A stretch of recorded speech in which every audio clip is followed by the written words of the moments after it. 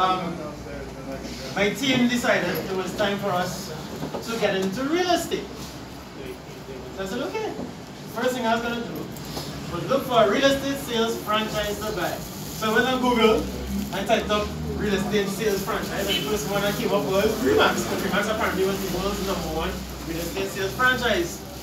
So I said, cool, I'm going to email them and see if I can buy this franchise. Right? Mind you, I don't have that money in my bank account to buy a franchise. You have to learn how to raise capital. Which brings us to another point. You have to learn to raise capital. And to do that, you have to be financially educated. You have to learn to sell.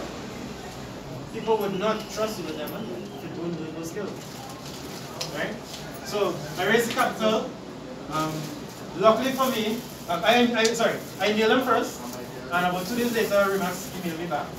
Right? I said that I was interested in the franchise, looking at a 6-month or 3 to 6 month time horizon. Right? You have to tell them the time horizon. And to email me the franchise disclosure document. They call it the FDD. Right? Franchise disclosure document. Right? That basically gives you all the information about the franchise. So I got that, and I was able to put the business plan together. But luckily for me, a businesswoman in Shogunas, rich woman, had contacted Remax about a month or a couple of months before me. And she was buying 2 offices of Remax. So that got the attention of the owner of the whole region. He came to Trinidad. So this man reached Trinidad. I didn't know he was here. I got a call from the guys and then go, hey, would you like to meet one of the region? I'm like, he in Trinidad? I said, yes, he's here. So I got to meet him at Marriott, and you know, I was the only entrepreneur type there. There were a lot of employee types there, and it was pretty obvious they were employee types. Right? They didn't know how to sell and that kind of thing. They didn't know how to network. So I completely stood out. And so I met this guy, Ricardo is the guy's name. He's now my mentor. Right? And we really hit it off. But when we were leaving, I gave him my business card. My business card is the Cashflow business card. And this man started freaking out when he saw that card. And he started scrambling with his laptop, trying to show me his Cashflow card in Denver, Colorado. I said, interesting. And he told me of the story of trying to get Cashflow trading into Remax for all these years. I said, interesting. He said, that would be the perfect franchisee. So, got into Remax, you know. Right now what's happening is, I'm 3 years into Remax. Remax is about to do a story on us, a major story, right? We're in the process of that right now. Actually, I have to email them either tonight or tomorrow morning, more information, right? So when that story comes out, that'll be a big deal because that's going to go worldwide. Remax has like kind of satellite TV station kind of thing, so they are going to expose us out there, and they really want to bring the brands together, Rich Dad brand and Yuri Max brand. Because they use a lot of our training, not Cashflow training, but Rich Dad principles in the training. Like what we call the Cashflow quadrant. I'll show you that in a minute. Right? So that's in the process right now. Right now we're in the midst of a little social experiment. We're actually going to try to end poverty in 10 years, and we're very serious about it. But this country is actually very small, so it's quite easy. We might do it before 10 years. But once we start training people, that's it. We can take a most delinquent kid in high school and teach them high finance and investing and even sales. Because we now have a sales training company that uses the same techniques, fun and interactive. Right? We just came today, John and I just came from Trinidad company. We're training them right now in sales. And they're going nuts with our training because sales is a scary subject. Sales makes people nervous, you get butterflies in their belly. But when you make people laugh and you kind of halfway entertain them, while teaching them, you can teach them anything, right? So they're having a ball. Today they learn how to do cold calling. Yesterday they learned how to do networking. You know, we put our video footage up on Facebook and mostly Instagram. I realized recently we didn't put enough videos on Facebook, so now I'm starting to fill that gap and put more videos on the sales training on Facebook for people to see this thing in action. Because over the years of running Cashflow for 15 years now, we always said that the missing element to make this a potential solution to poverty is sales training. We always said that. And we always depended on other people to do that sales trip. I never thought I'd end up becoming a sales trainer. But when John and I put it together, I mean, it was magical. You filled all my gaps, you know. You know what? This is why business and investing is a team sport. Never ever, ever, ever start a business by yourself. Never ever. It's a big mistake. If you look on the back of all these books, they have business and investing are team sports. Even real estate. You have to do it with a team. So it changes your whole perception of what investing really is. Now you have to learn to trust people, right?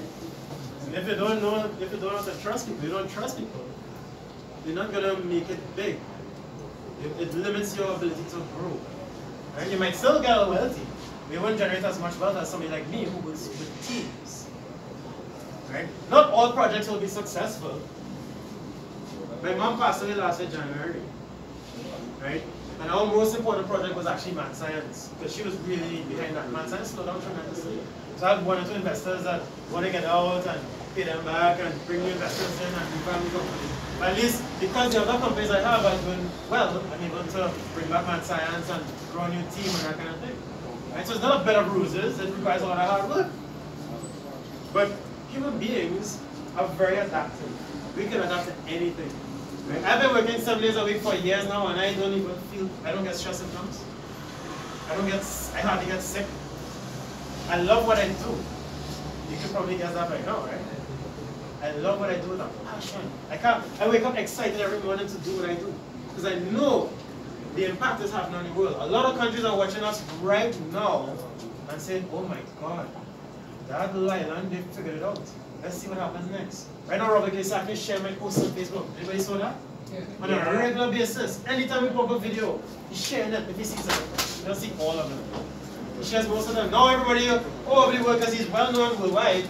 They're asking, who's this 007 guy he keeps on sharing? Who's that guy? We don't know, he don't write books. Who's he? You know? I don't know big success story.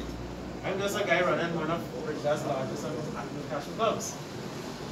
There are other big cash clubs out there. Like the one from Hungary is way larger than mine, but they do events.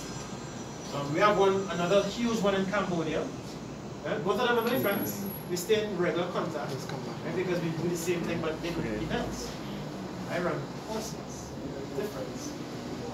And I'm the only one with a sales training course. I'm also the only one with a real estate course. So a lot of the graduates from our program that want to specialize in real estate investing, of course, we look at their performance at Cashflow.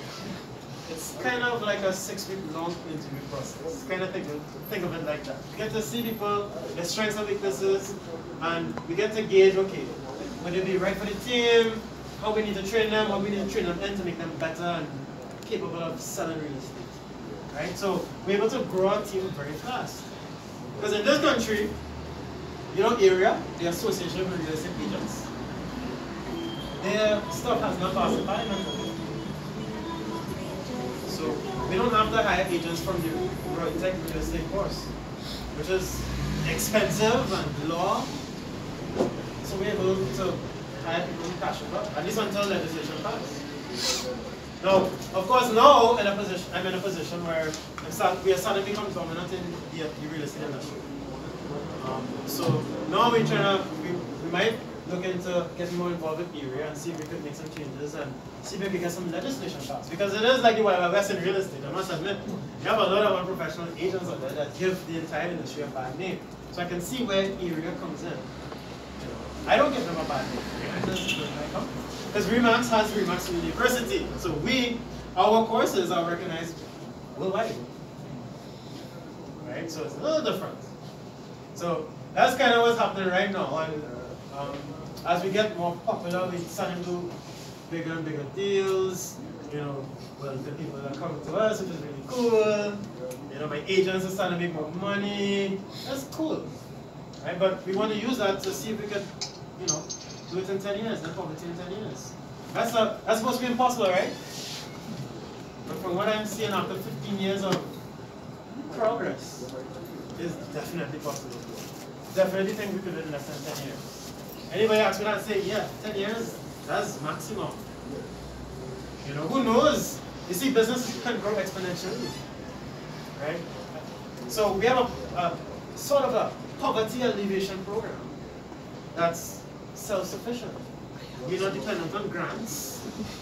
We're not dependent on handouts. We don't have to beg nobody for money. That's totally different.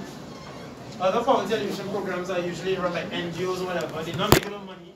They go to poor areas where it's very dangerous and they try to help them, but they can only do so much with limited resources. Whereas with us, we're a business. The dynamics are completely different. I'm a salesman. I'm a hustler. I love to sell. So I fill my classes and it changes people's lives. How you could go wrong with that? So yeah, 10 years, yeah. Most likely less. We're looking at Guyana as well. And I don't know if you all know, but Guyana has a lot of oil. A lot of oil. And they have pipelines being financed from Guyana to China. Right? You all know that? We are going to make not just Guyana. And Suriname is finding a lot of oil too. This is an exciting time to be a trader. It's a big one here. It's very exciting. Right? You're supposed to be in business right now. You're supposed to be reading these books, getting yourself ready for what is to come. To get a better idea of the kind of wealth that we're about to have in 10 years or less, look at not just Dubai. Everybody knows Dubai. Look at Kuwait, Qatar, Oman, Bahrain. Look at those countries. Even Saudi Arabia. To get a gauge as to what's coming. I have a lot of mega projects on the way. How do I know that? I run a Cashflow club. We find out all these things early because it's a huge network. Thousands of people in Cashflow club. We must find out things before we reach. I found out about Carabas long before Carabas in Trinidad. Right? Adrian does Carabas. You know about Carabas? Investing in precious metal and that kind of thing. We knew about it before I came to Trinidad because Adrian done tell me all the boy, Roger, you have this thing called Carabas. Before you even reach. It's here now, right? So you already heard of it or like you just know? You know, so we see these things first. It's a big project and today will come in. I can't talk about it. That's I don't know. Right? And the sandals still coming. Right? So lots of excitement. It's an excitement time to be alive. Here. Imagine that. So people have a false perception of this country because of the newspaper. When they travel to other countries, in the newspaper they put the athletes in the front pages, in Jamaica especially. The athletes in the front pages. In Trinidad, the athletes is going to the back pages. Front pages they put in crime! Crime! That's all! You could have one murder man they put in the front pages and they keep it there and put all the investigations. Oh my god, look at that! Because to them, crime sells. And people think this country is failing. Oh my god, I need to get help. Wrong! People who own the newspapers and they live in here. And they're doing business here too. And they constantly investing here. So why are you getting fooled by them? This country is made this a gold mine. Here from another perspective as well. Entrepreneurs are problem solvers. We build business to solve problems. So if there's a flood, we sell boats. If there's a drought, you sell water. And if there's a plague, you sell coffins. We are problem solvers. We build business to solve problems. And this country has plenty problems. Plenty. Gold mine. And a rich country to boot. A small population, 1.3 million. Come on. And now we're becoming bilingual. Let me tell you something. Last time I went on TV6, I brought a book called Startup Nation. It's about Israel. Unfortunately, the host of the show was Fazir, and he's a fan of Palestinians. So he totally flipped it and talked about politics instead of the true thing I wanted to talk about was entrepreneurship. Because Israel produces more entrepreneurs than any other country in the world per capita. Some of the characteristics of that country culturally that we look at in the book, and I read several books on Israel because it's my field of study, right? I have to study why they're producing entrepreneurs, how they're doing it. The military has a big part to play in that. Because these young kids get military training at a very young age. Now the thing about military training is that they learn, this is called the piano triangle. What is that? Anyway, this is going to be an triangle. This shows the 8 parts of a successful business. Right? You see, the most important part of this is mission, team, and leadership. Those kids get this drilled into them from a young age. 18 to 21 for guys, 18 to 20 for girls. Ages 18 to 20. Right? So they have that. And on top of that, culturally, they have something in Israel called chutzpah. You ever heard of chutzpah? Meaning balls. Being brave to speak your mind. They actually have to warn executives from Google and Microsoft and that kind of thing. We have to warn them when they go to Israel. Because the ordinary Israeli will argue with the executives while they're presenting. They'll say things like, "That's stupidness! You don't know what you're talking about! Why are you my boss? You shouldn't be my boss, I should be your boss." They will give you talk like that. And the executives are blown away like, "Whoa, what's wrong with these people? They're ignorant?" No, they're not ignorant. That's a culture. Chutzpah, they call it. We have that here. We are very politically engaged. You don't know that? We back talk, keep rolling on camera all the time. Who knew that was a good thing? We're so politically engaged, but we're not violent about it.